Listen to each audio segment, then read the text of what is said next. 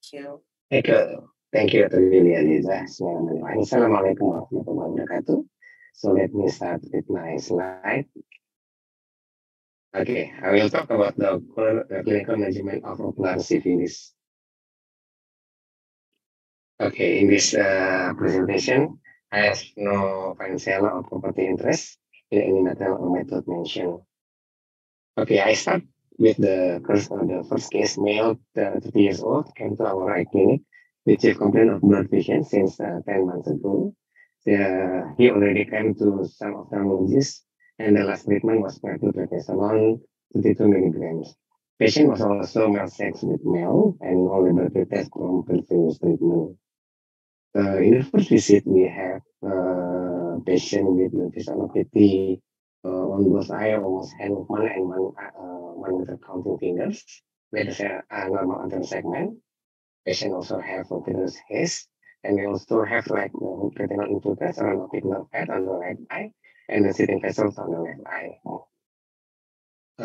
As the first line examination, we check for HIV screening and also reactive, and for RPR and PPHA also reactive, and other with the normal moods. So we diagnose this patient with syphilis on both eye and HIV positive. And then patient was treated with 1 gram ceftriaxone 4 times daily. And because patient also HIV, so we didn't give patient with the methotrexate. At last visit, visual acuity improved to 6.6 and 7.5. In the second case, male 40 years old with decreased visual acuity since the same 5 months. And also patient have redness on both eye, fever, and for 2 weeks. Patient admitted that he often changed partners and was bisexual and recently married.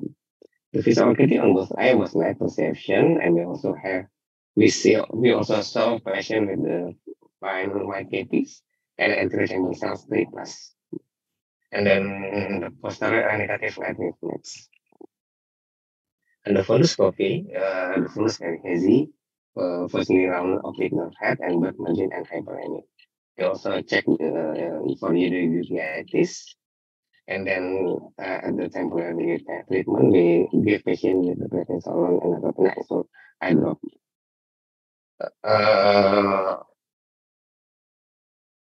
From the diagnosis was HIV and mild uveitis, suspected with about syphilis, and we also consult patients to internal medicine, neurology, and HIV clinic. From the laboratory test, the RPR was non-reactive, yeah, but we also suspected this as Croson effect, negative response due to the high titer of the RPR. And then we asked the pathology laboratory to check again with the 4 times dilution, and the RPR was reactive. And then we gave patient with the ceftriaxone 2 grams for 2 weeks. Then we also continue patient with the benzathine penicillin to 2.5 million in 3 times. And then because patient also CMV positive from the PCR, we also give patient vegan for intravenous.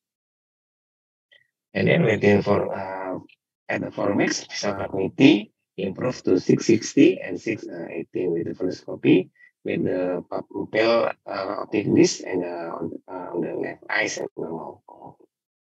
The third case, patient older, 70 years old, with blurred vision since they are 5 months. History of cataract surgery was 7 years ago, no history of systemic diseases. This is the condition of the right eye and the left eye with the visual acuity hand movement. And we also have like corneal defect in all quadrants, especially in the peripheral side. And also patient have iris prolapse on the right eye. And then after the workup for the inflammatory diseases and also infection, patient have reactive for RPR and TPHA and negative for HIV. So we treat patient with the benzathine penicillin injection, and also we give patient with acronis ointment and methotrexate and azathioprine. And the cornea patch graft was performed on both eyes with this okay. And then this is the 5 months follow up for the right eye. We see that the cornea, especially in the peripheral side, is getting better, and also on the left side. So ocular syphilis caused by Spinoheta treponema pallidum in our hospital. Yeah, previously we only have two cases in 2014, 2015, but now the cases of the ocular syphilis is increased. Yeah, within 3 months we have 12 cases. The ocular manifestation can be found such as like decreased visual acuity, pain, skin and photophobia, and sometimes also patient having glaucoma. In severe condition, we can also the interstitial keratitis, retinal vasculitis, and optic neuropathy. Most frequent from of the in uveitis with as posterior uveitis about 60% and panuveitis. The diagnosis of neurosyphilis can be made when a reactive syphilis serological test is found with one or a combination of various abnormalities in the form of reactive non-terminal tests like RPR from the cerebrospinal fluid. So the consideration for CSF examination in sickness patient, if there are sign and symptoms of involvement of the central nervous system, and also like the treatment failure within 6 months, especially patient with HIV and non-treatable serum titer more than 32. There are some one report that as about syphilis, masquerading as bilateral peripheral ulcerative dermatitis like our condition. So in this case, the patient had a positive, yeah, and benzathine penicillin was treated was given in this patient also in these journals. So most of ocular syphilis will treat it as neurosyphilis, and the recommended treatment therapy for ocular syphilis, yeah, is according to the neurosyphilis regimen. Uh, we, we usually give patient with protein penicillin, but now the protein penicillin is quite difficult in our hospital, yeah. And then why some of patient may treat with the ceftriaxone 2 grams daily intravenously for 10 or 14 days. Beta-10 penicillin is not recommended in case of ocular syphilis because of the high reported rate of treatment failure. But yeah, we can also give patient with benzathine penicillin as adjunctive therapy, like our third case. Yeah.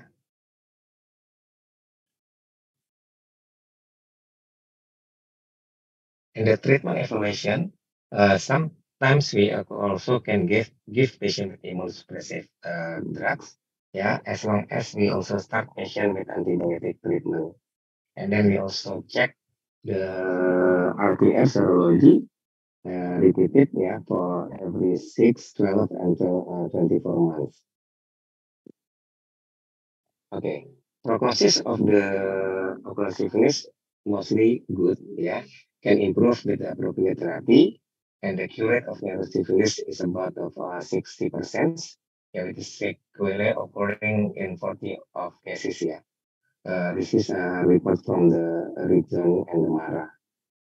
In our case, we can see that the visual acuity of the first patient can be better, and the second patient, because the condition they still have tail optic nerve head, and then the third patient, because patient also have peripheral ulcerative keratitis, but if we see after the treatment and the surgery, it improves.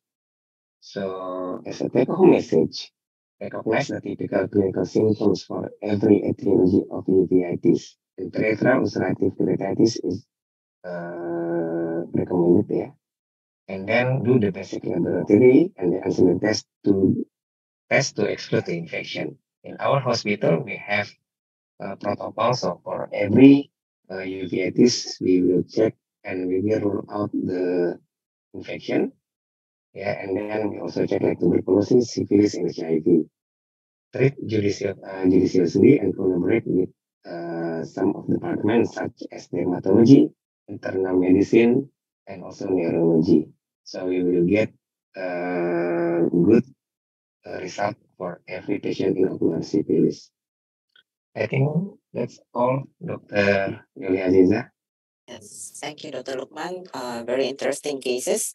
So we can learn from the experiences about how the syphilis masquerading the appearance of any uveitis case or even the peripheral ulcerative keratitis. So we will have the discussion later after all of the presenting all of their paper, their study. So the second presenter is Dr. Burhana Mawarasti. She is a second year of residence. Now she will talk about the atypical optic neuritis associated with tuberculosis. So please share your presentation, Dr. Buna. Thank you, ma'am, for the introduction. I hope my slides is visible right now. Yes, Good it's good evening. enough. Yeah. Thank you. Good evening, Professor, Doctor, and also fellow colleagues. My name is Budhai, and I would like to present a case about atypical optic neuritis associated with tuberculosis.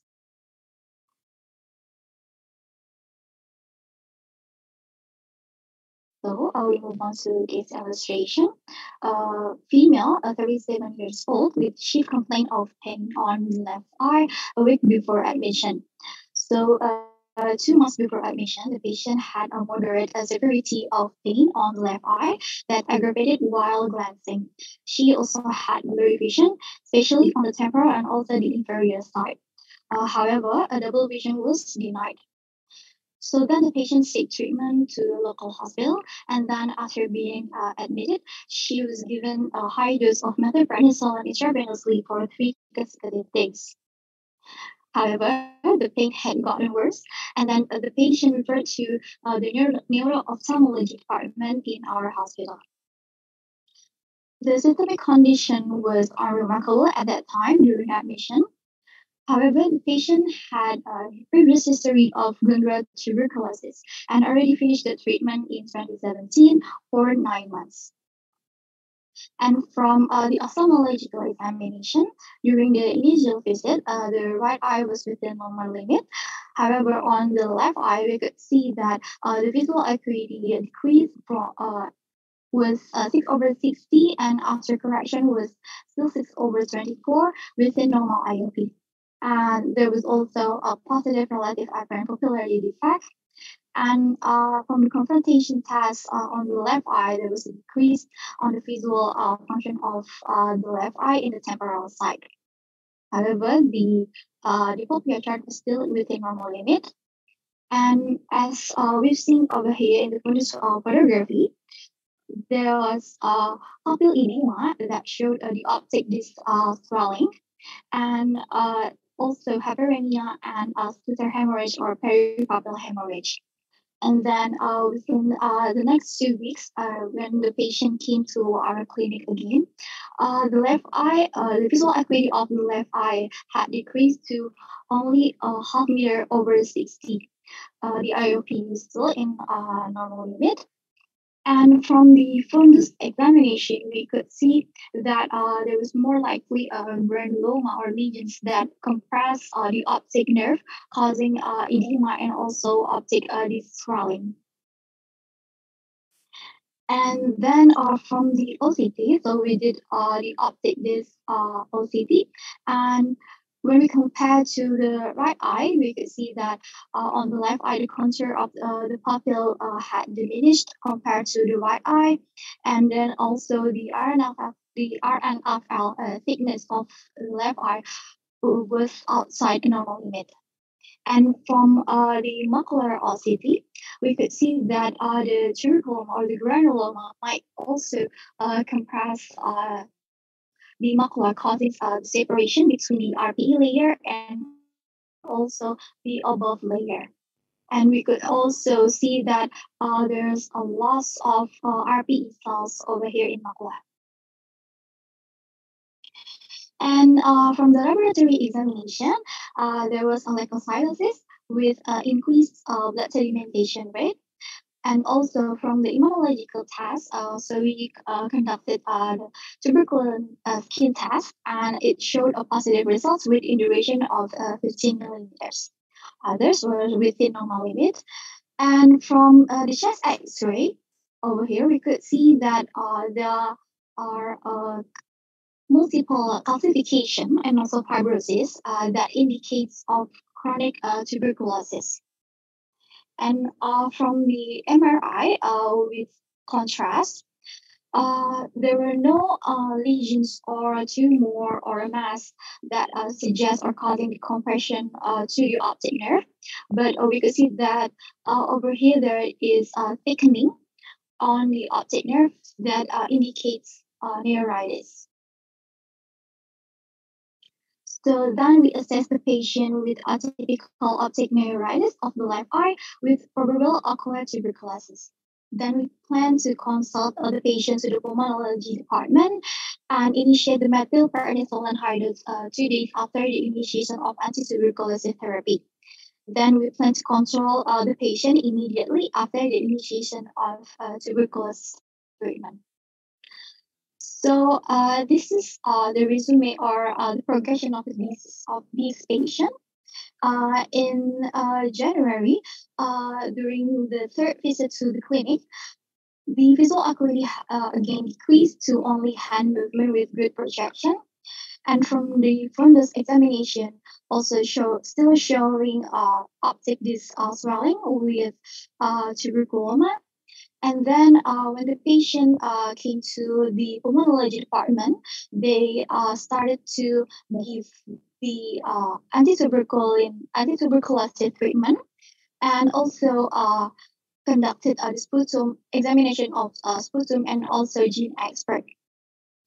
And then during next visit within 2 weeks, the visual acuity again decreased to only light perception with good projections. And this is when we started to initiate the therapy of methylprednisolone high dose. And then in February 27th, the laboratory examination results came out. And there was also leukocytosis. However, the sputum and also gene expert examination did not find any Mycobacterium tuberculosis bacteria. And then during between March and April, the visual acuity improved to hand movement with good projections, but remained stable. And during the last visit, the fundoscopy showed that there's more likely the pupil began to become more pale with also with tuberculoma. Unfortunately, we could not document it well of the fundoscopy examination. So we move on to the literature review. Tuberculosis is still considered to be the great imitator of any ocular disease or ocular infection. And globally, mainly it affects around 1.7 billion people worldwide. And Indonesia is still listed at the top 3 for the disease itself. And the numbers that you've seen over here are the prevalence of tuberculosis that these between cases of uveitis that associated with ocular tuberculosis. And for the prevalence in Indonesia is still quite high, with 70%, and then followed by Saudi Arabia around 16%, and North India with 6.86%. However, for the disease itself, there are no sex predilections between females and males, and it can also affect both bilateral or unilateral. And for the classification of ocular tuberculosis, it can affect from the anterior part of the eye to the posterior part. And in this case, we had tubercles that causing optic neuritis. And these this type of disease had a really poor prognosis, and it can also cause decrease of visual function rapidly. So tuberculosis mainly affected the lungs, but can also spread through all the lymphatic systems and also disseminated hematogeneously to the ocular. And it can form latency within all the macrophages and also in the RPE cells, as we've known in the retina. These RPE cells also act as similar to macrophage, as the RPE cells have the same ocular surface with macrophage. So, in terms of response to inflammation or infections, we've known that there's adaptive and also innate immune system.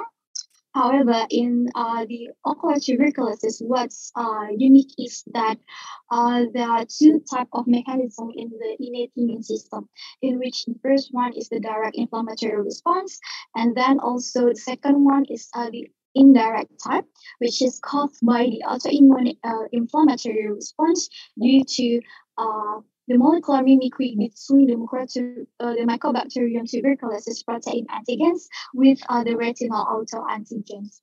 And this can elicit the pro-inflammatory mediators and cause prolonged the course of the disease.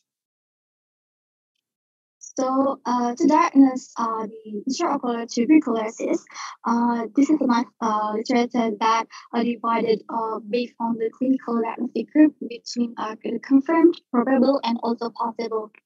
And what differentiates between the probable and the possible is that in the probable, there are evidence of chest X-ray that suggesting of the tuberculosis infection. However, in the possible, we could not find any consistent infection of tuberculosis in the lungs. But still, we need to confirm with immunological tests such as the tuberculosis skin test and also or immune gamma release assay. Or there are the history of documented exposure of tuberculosis. So this is also a nice review. Now the question is that when should we initiate the therapy of anti-tuberculosis? So, in this consensus, this is from the collaborative study of ocular tuberculosis. They divided based on the clinical phenotype, in which when we have cases of seborrheic like choroiditis, choroidal tuberculoma, and also active retinal vasculitis, we can initiate or start the treatment immediately, whether the chest X-ray indicates negative results, positive, or we might not cannot do the X-ray. However, in cases like multifocal or unifocal choroiditis, intermediate uveitis, span uveitis, and recurrent granulomatous anterior uveitis, we need to confirm with either one or a positive immunological test and also uh, radiology or chest X-ray. So when we found there are no or negative results from the chest X-ray, there is a weak evidence that we need to start the treatment immediately.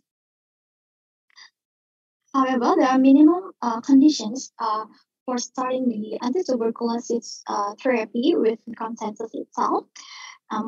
As you can see, first in the tuberculoma cases, for example, in this area, we can start therapy immediately when we found a positive results from the chest X-ray. So, how adjunct steroid therapy works? As we have discussed previously, that the direct inflammatory response, which caused by the hypersensitivity response to Mycobacterium tuberculosis antigens.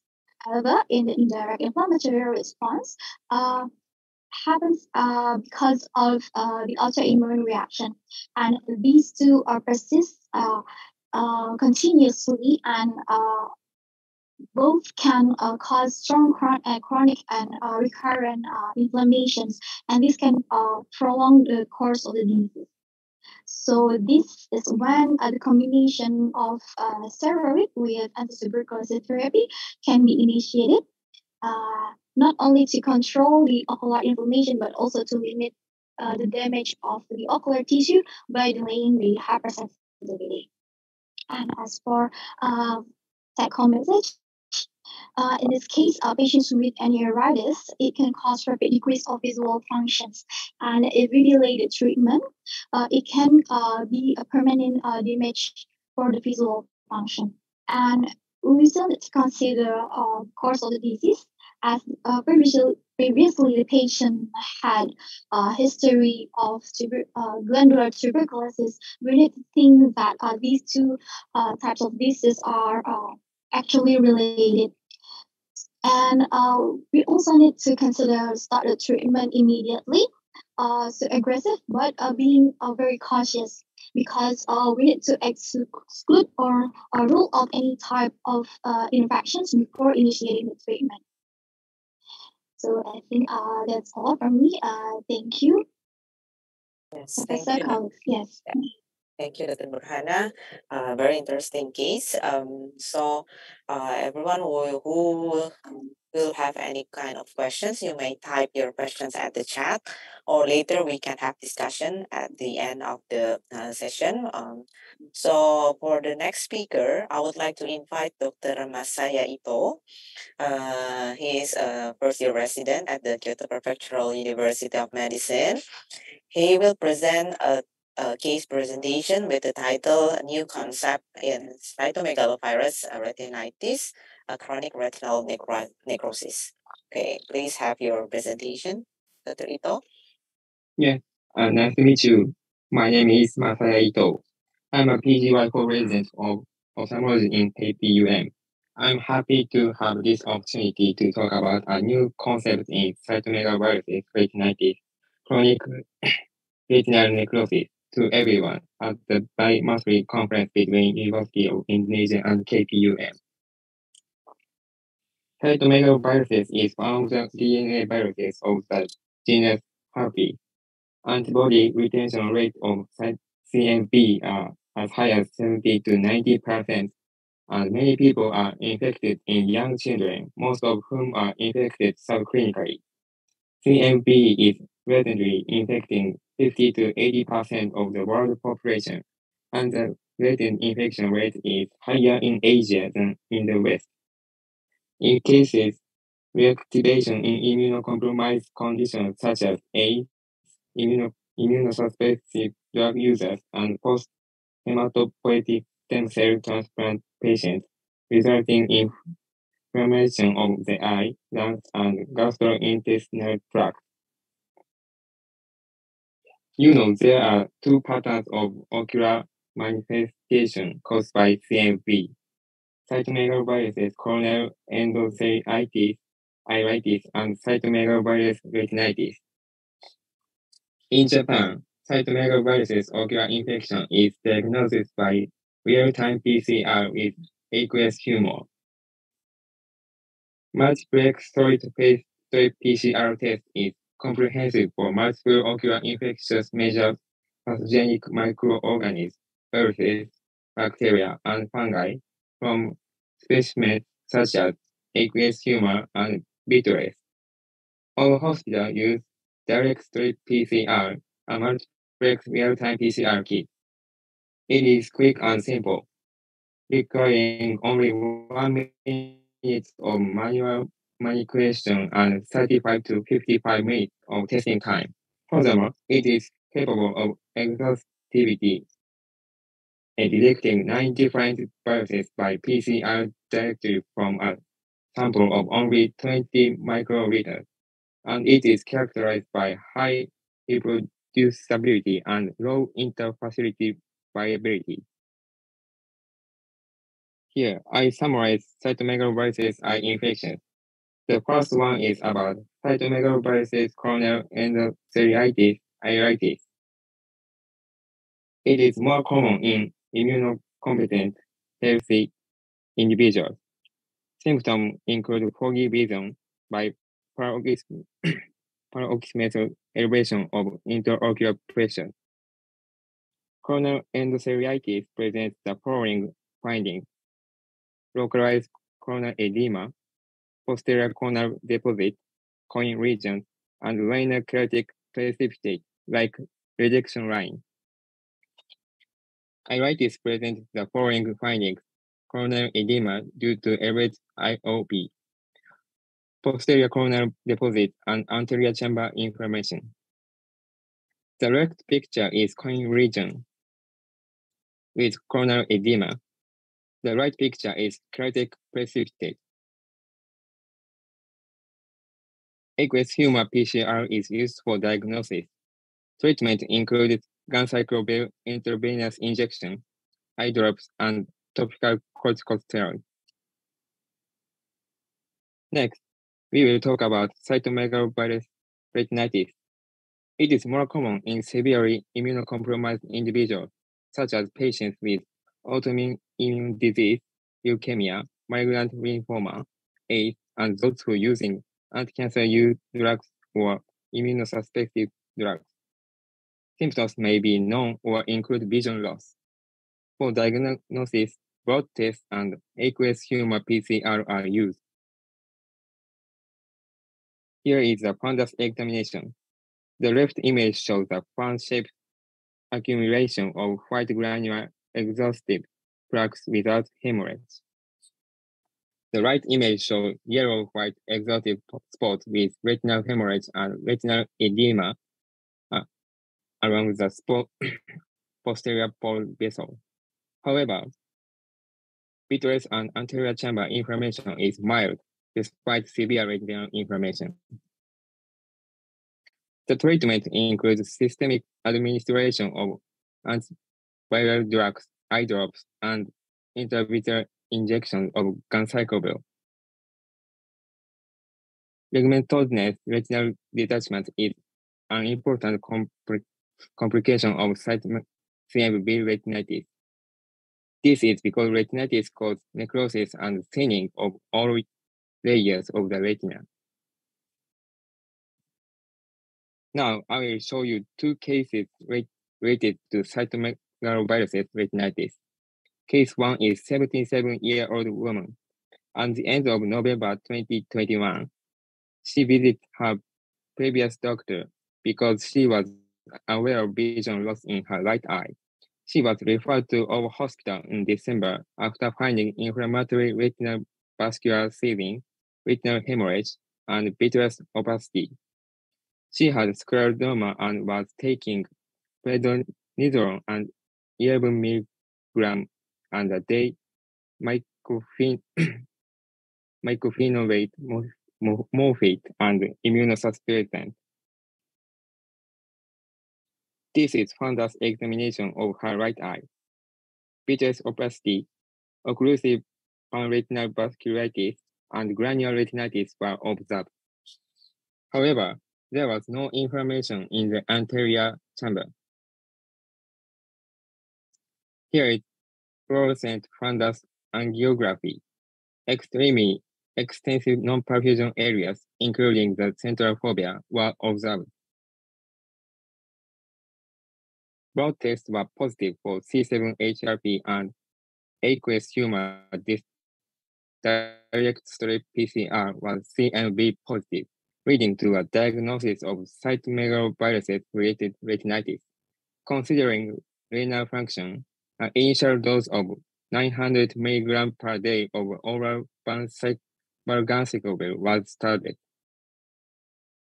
Panretinal photocoagulation was performed for non-perfusion area, and oral ganciclovir was also completed, but a vitreous hemorrhage occurred 1 month later. Vitrectomy was promptly performed. No retinal detachment was observed, and the case of vitreous hemorrhage was thought to be retinal neovascularization from non-perfusion area. 2 months later, intense anterior chamber inflammation and new retinal focus appeared. Aqueous humor PCR was performed, and it was CMV positive, and the patient was restarted on oral ganciclovir. 2 months later, she had vitreous hemorrhage again. Since the cause of vitreous hemorrhage was thought to be neovascularization, aflibercept intravitreal injection was administered, and the hemorrhage improved. In summary, we experienced a case that exhibits a clinical course different from the typical progression of CMV retinitis. Case 2 is a 71-year-old woman. In March 2019, she became aware of visual loss in her left eye. In April, she visited her previous doctor and was referred to our hospital because uveitis was suspected. She was achieved remission after 6 courses of chemotherapy for migrant lymphoma. In addition, she had type 2 diabetes. This is anterior segment of her left eye. Cells in anterior chamber, chaotic precipitate, and anterior vitreous opacities were observed. Corrected visual acuity in her left eye had decreased to 0.6. This is fundus examination of her left eye. Vitreous opacity, inflammatory retinal vascular seeding, and granular exudate were observed. Blood tests and aqueous humor PCR were performed and only PCR was CMV positive.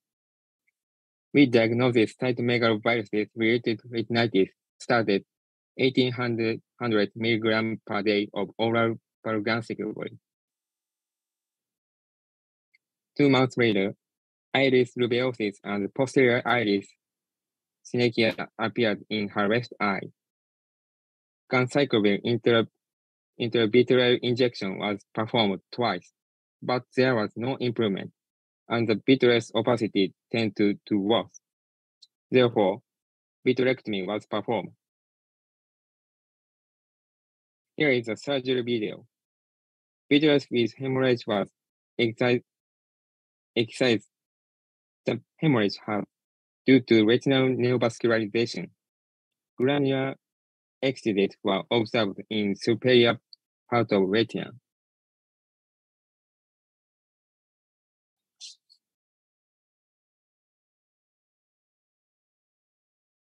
Two weeks after surgery, vitreous opacity and iris rubeosis remained, and vitreous hemorrhage also appeared. So we performed intravitreal injection of ganciclovir and aflibercept.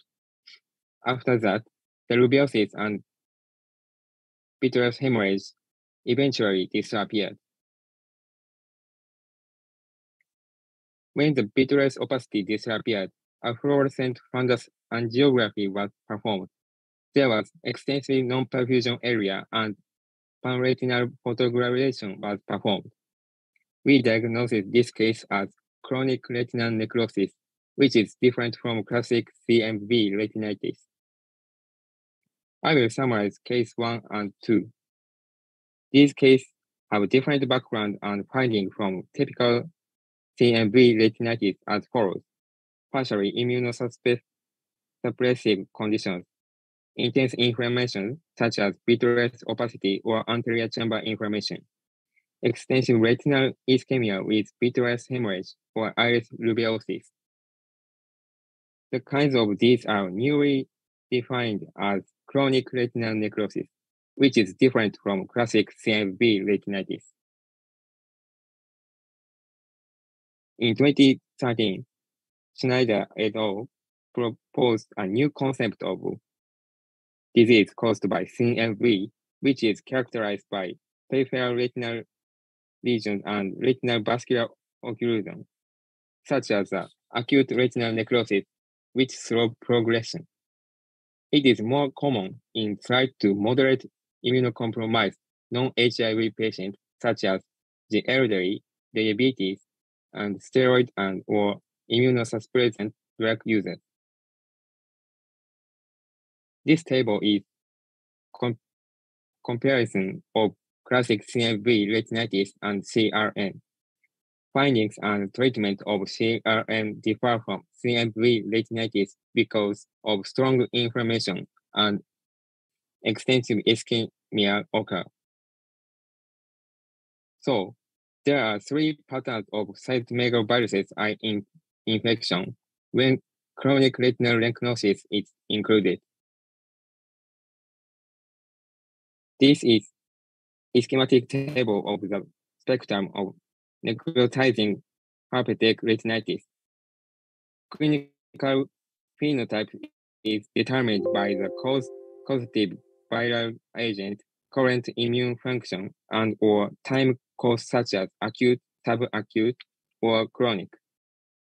Both acute retinal necrosis and progressive ocular retinal necrosis are acutely caused by HSV VZV must have different immune status and pathogenic mechanisms. CMV and CRN are similarly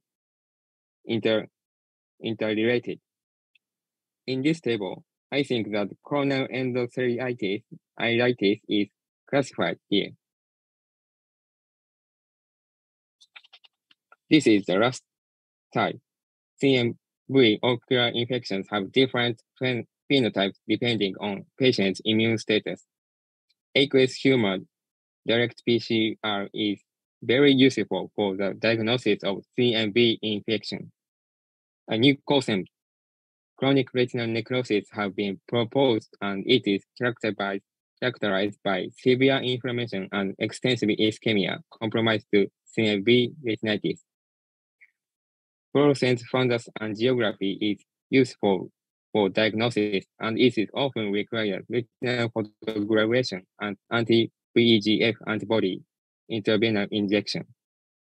That's all my presentation. Thank you so much for attention despite your busy schedule today. Thank you, Dr. Ito. Very interesting new concept of CMV retinitis. Yeah, we learned a lot from your presentation. So we will move to the next session for the commentary from the panelists.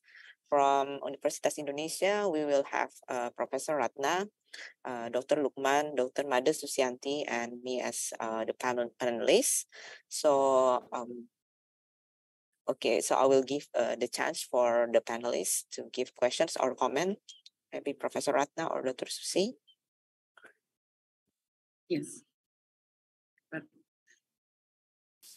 maybe I'll first to ask to give the comment from regarding the case from the Kyoto presentation.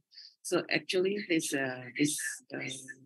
case is two cases. As it is, yeah, probably we will. So far, we haven't seen what complete about the case like that. So probably I will ask to the presenter, probably also the panelists from the Japan. So it seems that the CRN clinical manifestation seems very varied and mix of intraocular manifestations, such as like has been mentioned before, like granular retinitis, occlusive vasculitis, and also retinal necrosis, where all of these manifestations could make a poorer prognosis. So based on your study about these cases, so what is the early clinical features or clinical manifestation of CRN that we should aware of or to prevent further severe course of the disease? And the second is beside of the treatment for the anti-CMV therapy. So is it possible, or is it can be given to overwhelm the intraocular inflammation?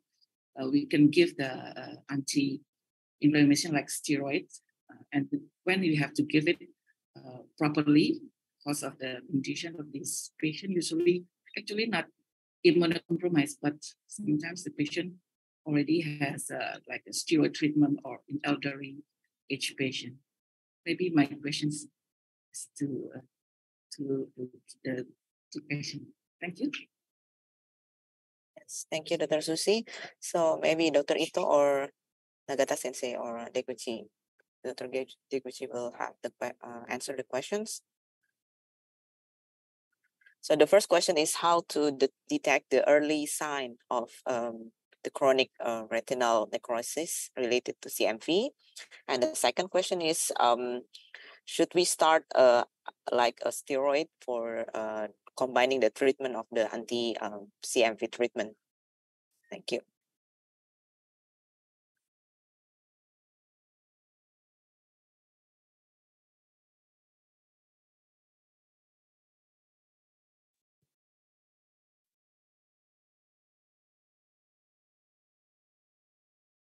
You are still mute. Yes.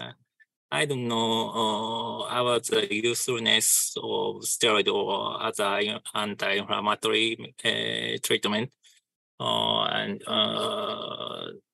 the it's we can diagnose the CRN by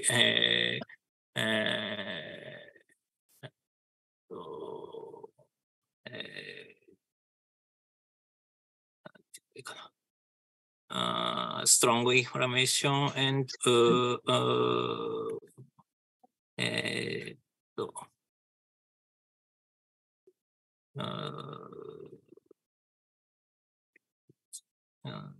なんて言ったらいいかな。Occlusive peritoneal vasculitis.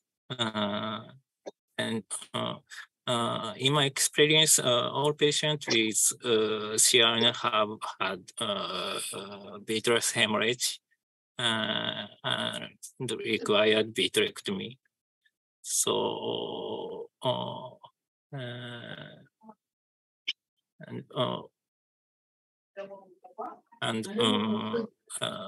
patients have partially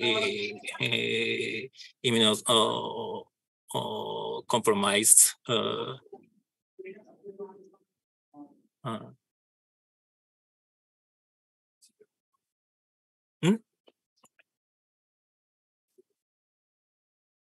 ステロイド、それ、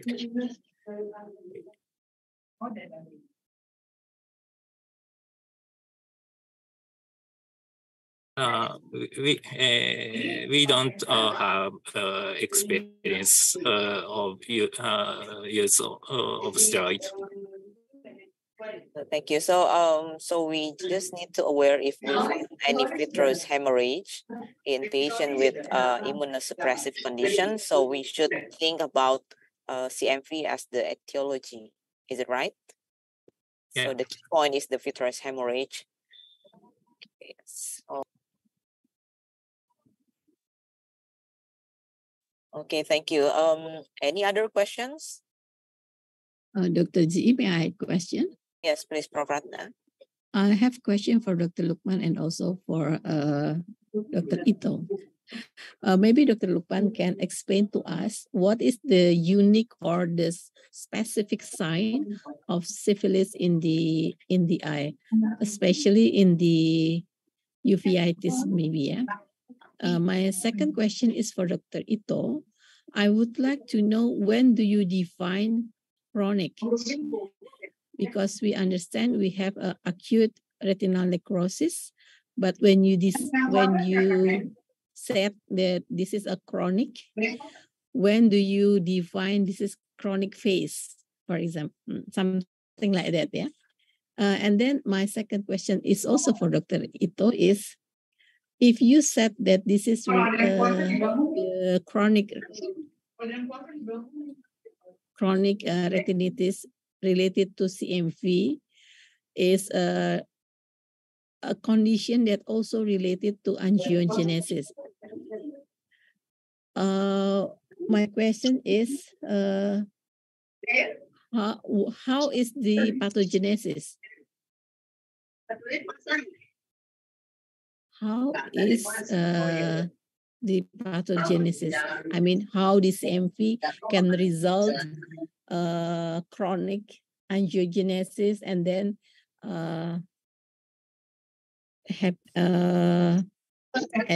cause the necrosis. Can you explain it to us?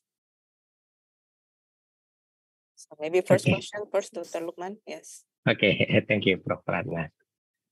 Mostly patient with ocular syphilis with the manifestation mostly posterior uveitis. And then we can see that patient have like neuroretinitis, and then sometimes we also can see the macular star. Yeah, but the very important data from anamnesis. So we ask about the promiscuity in the patient. Yeah, in our experience, most of our patients with the ocular syphilis is male sex with male. But sometimes also had by bisexual.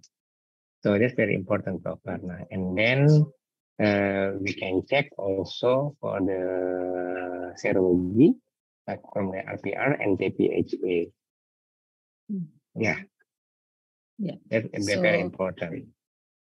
So the serologic test is the most, not the most, very important for us, Dr. Lukman, yeah? Yeah. Thank you. Thank you, Dr. Lukman. And so I will move to the next question from Professor Ratna to Dr. Nagata or Dr. Dekuchi. And how do you explain the vascularization, the neovascularization related to the CMV? Is there any specific mechanism?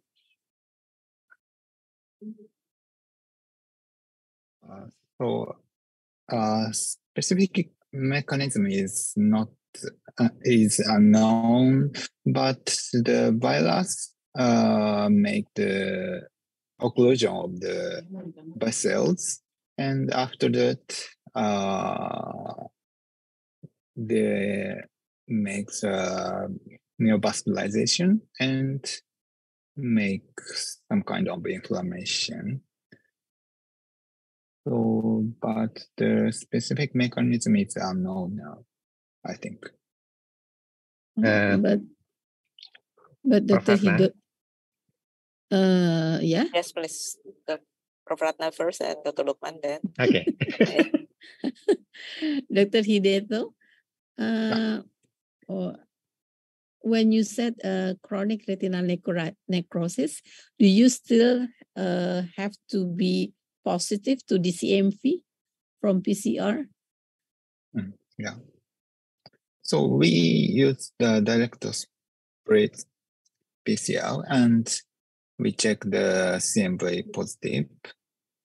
And the time course is chronic. So, and our patients have the occlusive retinitis. So we diagnosed CRN. Okay. Thank you, Dr. Hideto. Yeah. Prof. Ratna, maybe I can answer that. We have some research, for CMV retinitis and also for CMV infection. The CMV infections is very important in some cases of like atherosclerosis. We already did the research. In patient with the CMV infection or patient with the seropositive for CMV, especially in HIV patient, the tunica intima media from the Doppler ultrasound in the carotids, the diameter of this vascular is decreased or smaller than in normal condition. And we also check for the retinal vessels caliber in patient with the seropositive CMV, especially in HIV. The retinal caliber also decreased by time, in HIV patient. So I think in your case, it looks like CMV vasculopathy or CMV atherosclerosis in the retina. Because in the fundus fluorescein angiography, we can see also very huge ischemic area, non-perfusion area, then necrosis. Because in the necrosis, we can see directly from the fundus photo, and not from the fundus fluorescein angiography, especially like patient with acute retinal necrosis or patient with posterior otoretinal necrosis. You can see the retinitis is very huge and very profuse in the area. It depends. In acute necrosis, we can see in the peripheral side, and the posterior otoretinal necrosis we can see in the posterior pole. From the fundus fluorescein angiography that you saw us, it looks like vasculopathy, and then it is it's already proven that CMV is very important in atherosclerosis. And it's also related to the heart problem, Doctor? Yes. But in your case, the CMV, is it positive or negative? I think the patient already negative, yeah. Positive ya, Dokter itu. No, in your case, in your research. Seropositive actually, Prof. Ratna. Seropositive, but yeah, there's negative. no signs. There's no sign of CMV retinitis. No, yeah, but no sign of CMV infection. Yeah, in the cohort study, we can see that tunica intima media and also retinal vessels caliber decreased by time in HIV patient, which patient also have seropositive for CMV. In this literature study, the atherosclerosis, we also can find like CMV materials in this plaque in that from the vessels. But Dr. Lukman, the difference in this case is they found CMV positive in this patient. Yeah, CMV infection. Yeah, but that is the difference. Yeah, but if you see the fundus photo, the necrosis area is not larger than your non-perfusion area. Is that correct, Dr. Ito? Which slide do you want us to see, Dr. Lukman? Okay, fundus photo and fundus fluorescent angiography. Can you show us, Dr. Would you mind to share again your slides and show your slide? Show the right? fundus Fundus photography photo and also the fluorescent angiography. Yes, color fundus photo and if we see in here, the vascular vessels, in the retina is already sclerosis. Okay, the fundus first, the fundus photo first. Fundus first, this. This is the necrosis area.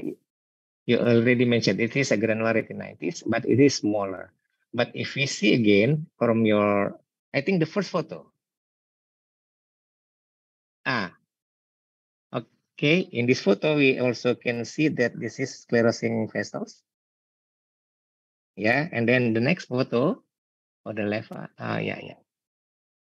another photo. Okay, next. Next, hemorrhage, vitreous hemorrhage. No, okay. And then after vitrectomy. Case 2. Yeah, okay, maybe in case 2, I forget. This is okay. Next, this is vitreoretinal hemorrhage. Posterior iris ischemia. Okay, maybe next. Okay. And next.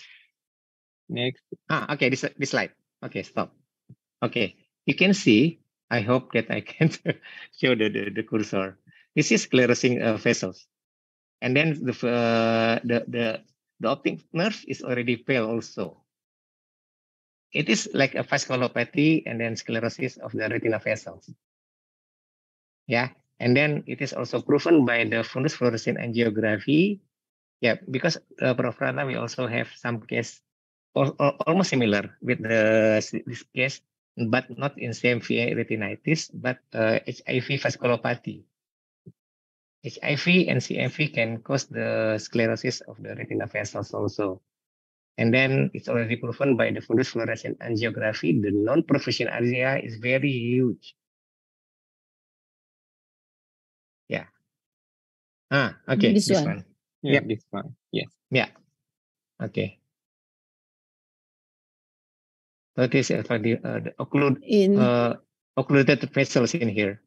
Occluded vessel also in the temporal side and the inferior side, in the temporal superior and the temporal inferior. So Dr. Lukman mean that the extensive retinal ischemia is due to the vasculopathy. Yes. Vasculopathy not directly to the CMV, but immunologic response to the CMV? No, this is because of CMV, Prof. Ratna. Directly? Yes. Patient also had in the immunosuppression drugs ya dokter itu ya. This is a very old woman ya. And the second patient is how old the patient? 70 something, 70, 70 something. Yeah, yeah. Yeah, 71. Yeah. With malignant lymphoma. Yeah. Dr. Julia, is this patient CMV positive at the beginning? Yes. So at Yeah, the beginning, CMV positive. Positive. And then Dr. Ito gave the valganciclovir for 2 weeks. Yeah. And then after that, after 2 weeks, the patient developed erythrobiosis and then hemorrhage, vitreal hemorrhage. Yes. Yeah. So how long after the valganciclovir given, the patient developed rubiosis? So, Yes. Yeah. So do you know how long after this is the at May 8, 2019, and then how long is the interval for getting worsening? Oh, interval. It's quite long, or how many months or year between treatment of ganciclovir and then worsening of the eye? So is it a chronic state?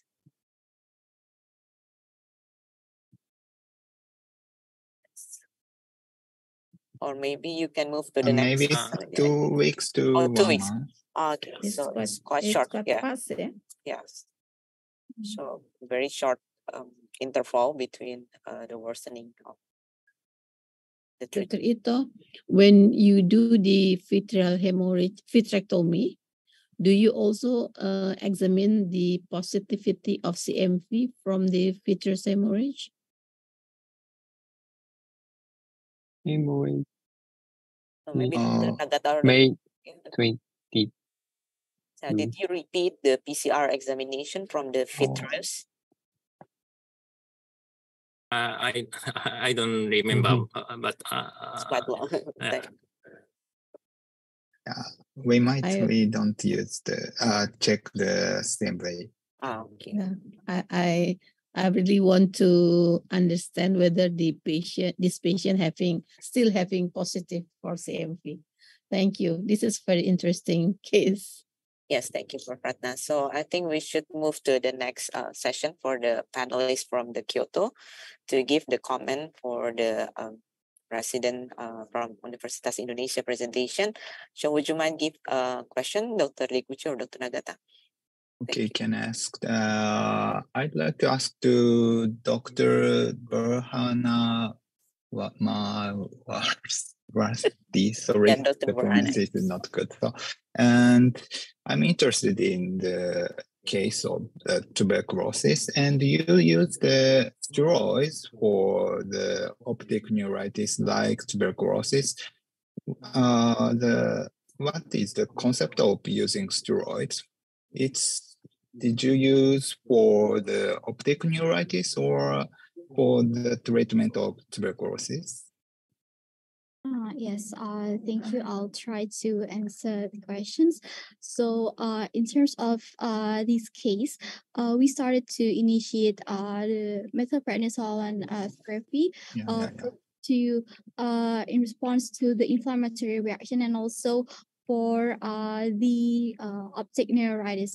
But I think in cases like atypical neuritis, because in this case, the course of the disease because of the tuberculosis, we need to think first to give the anti-tuberculosis treatment before initiating the methylprednisolone, because as previously the patient had been administered with methylprednisolone. However, the visual acuity began to decrease after the initiation of methylprednisolone before the tuberculosis treatment. So I think maybe my seniors or doctors can add the comments to these. Okay. Yeah. So, thank you. And I'd like to ask Lakman Edward, doctor. Yeah. Yes. And So you make a presentation about syphilis, and the third case is very interesting. And Dr. Professor Sotozono mentioned about the keratitis. And is it common to make keratitis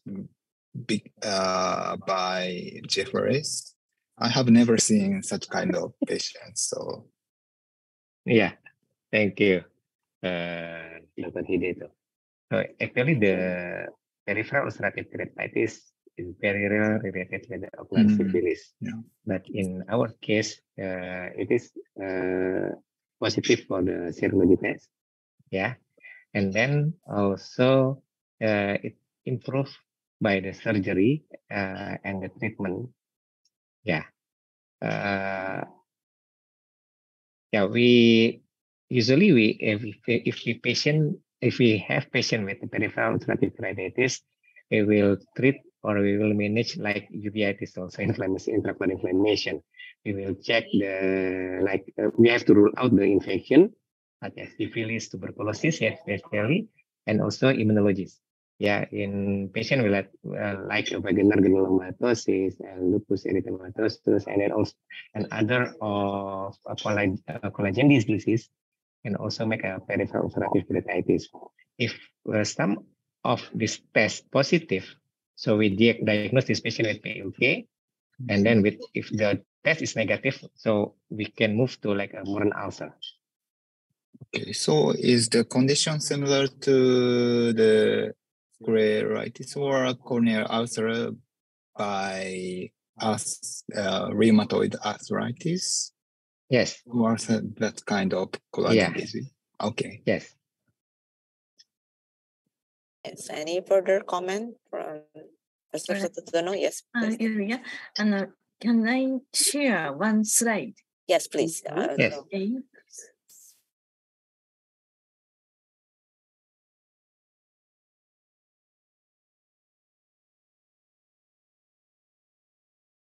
Can you see my slide? Yes, we can see it. Yeah.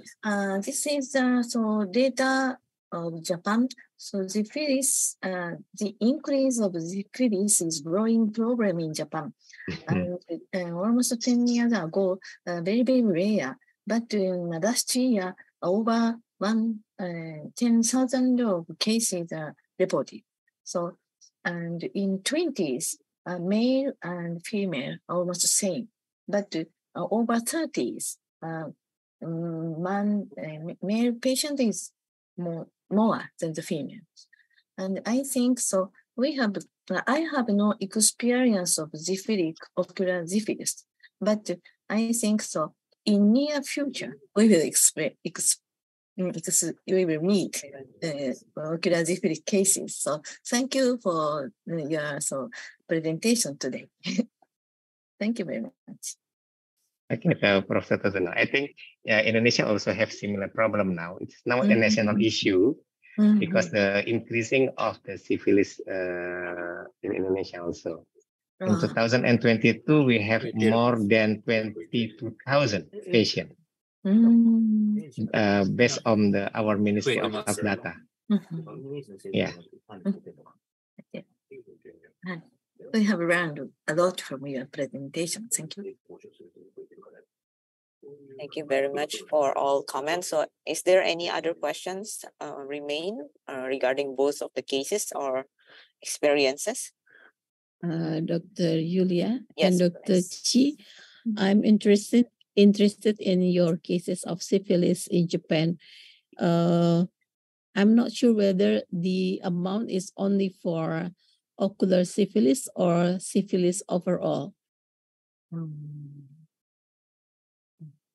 So your presentation, yes, Professor Sotozono, your slides show, is it the total number of syphilis or only the ocular syphilis? Maybe. I think total number. Total number, is it right? Yeah. The total number. Okay. If it's a total number, maybe we can try to differentiate between the clinical presentation of ocular syphilis in Indonesia and in Japan, Prochi. Because I think most of our patients came to our clinic in late stage. I'm not sure how is the condition in Japan. If in Japan they are come more in earlier phase, maybe we can tell anyone else that this is the condition in early phase, and this is the condition in late phase, for example, something like that. If you want to. I think in Japan, patients come to the hospital in early phase and with uveitis, panuveitis, or posterior uveitis. Yes, similar with us. I think that's really interesting to compare the finding of the ocular syphilis in Japan that shown like the early case, and also in Indonesia that mostly are the late case. So it's really interesting to compare both of the data, I think. Yes. So, yeah. Okay. So any other questions? I have yes, one yes, question Dr. Nagata, on yes. to Dr. Edward. Yeah. I think one of the characteristics of syphilitic uveitis is outer retinal damage. Do you know the mechanism of that? Okay. Very difficult question. Yeah. We're still not sure yet why treponema pallidum can be. It is in the optic nerve or on the retina. We still don't know, because until now it is very difficult to get the positivity of treponema pallidum from the eye samples. Yeah, whether like the PCR or culture is very difficult to get this treponema pallidum from the eye. So we're still not sure this condition caused by the bacteria directly or from because of the antigen of the treponema pallidum. Yeah, maybe Prof. Ratna or Dr. Sasi, Dr. Yali Aziza. Yeah, the predilection site still question. Very lot of question from the predilection site. Yeah, still unclear mechanism. I think syphilis is known as the great imitator also, Dr. Lukman. Yeah. So we haven't not know yet about the direct mechanism of how syphilis can cause a problem in the posterior part of the eye, I think, because every mechanism can mimic the syphilis, the ocular syphilis, I think. Maybe we can learn it from the dermatology, yeah? How the syphilis infected the genital. Maybe we can try to learn it from it. But right now, I don't think I have the good answer for you, Dr. Ito. Yeah. Yes. Any other comment? A very interesting discussion. So I think, yeah, this is the 9th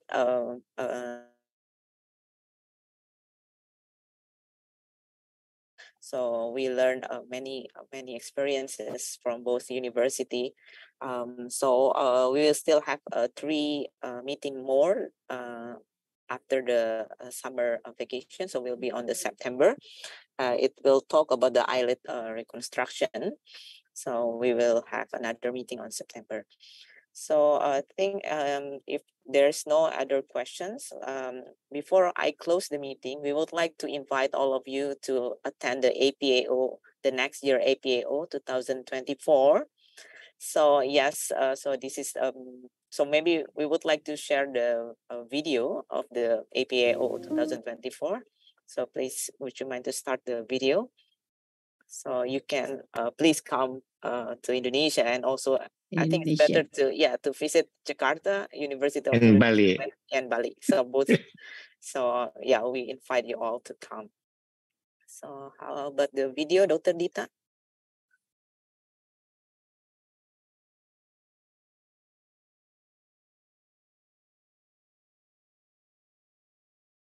Can you share the video?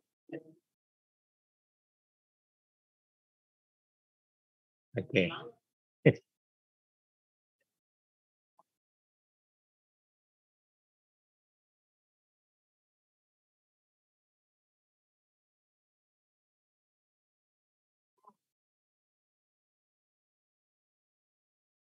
Dr. Dita.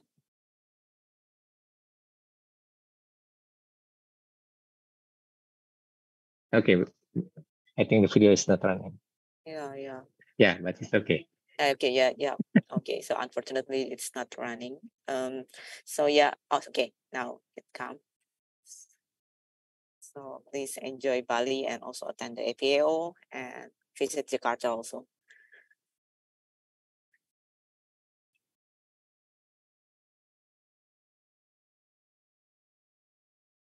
Please start the video.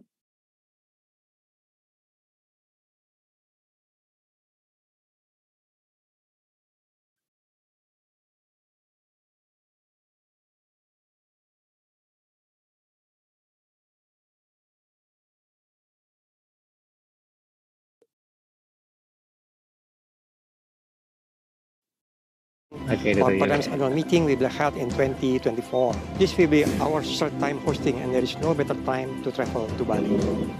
We are ready to welcome you and offer a wonderful Congress experience in Bali. The APAO Congress will also provide delegates with networking sessions to facilitate discussion and create opportunities to collaborate with colleagues. I'm very much looking forward to meeting you at the 39th APAO Congress in Bali. See you in 2024. The Prefectural Congress in Bali will be one of the most important comebacks since the pandemic, and we are eager to see our colleagues from across the region and around the world. Let us work together to strengthen our collaboration for the future of our community.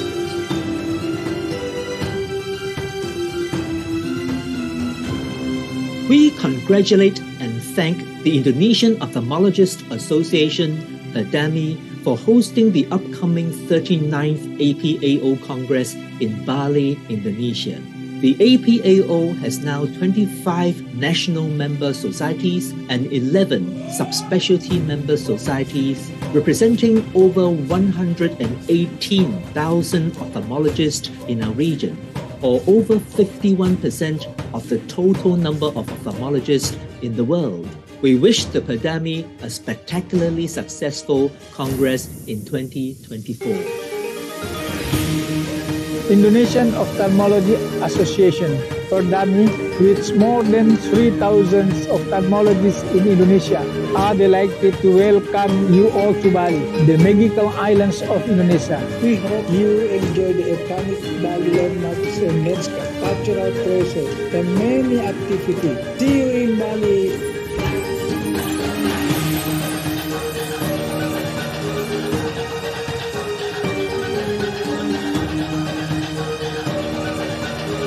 See you in Bali next year. Thank you. Sampai jumpa. Terima kasih.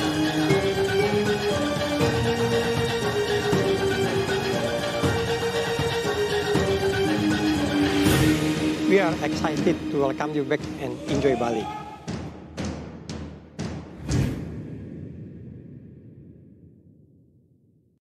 Yeah, thank you very much. So please come to Bali and also Indonesia. Yeah, we are inviting all of you on February 22 until 25th. And also we would like to remind you that the abstract submission will be closed on August 2023. So it's better be prepared to submit all of your abstract. Yeah, so thank you very much. Would you mind to open your camera all so we can take a picture? And yeah, today participant is 75 participants. Yeah, it's a huge number today. So maybe Dr. Buna, would you mind to take the picture? Yes, ma'am. Okay, please turn on your camera. I'm going to take picture for slide 1, 3, 2, 1. Okay, for the next slide. 1, 2, 3. Okay, next slide. 1, 2, 3.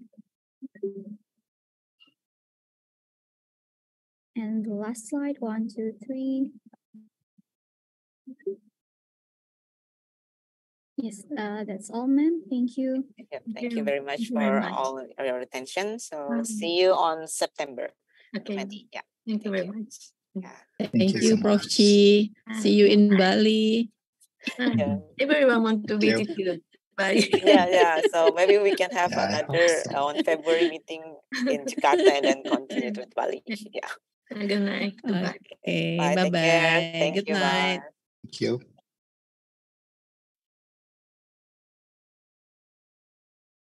Recording stopped.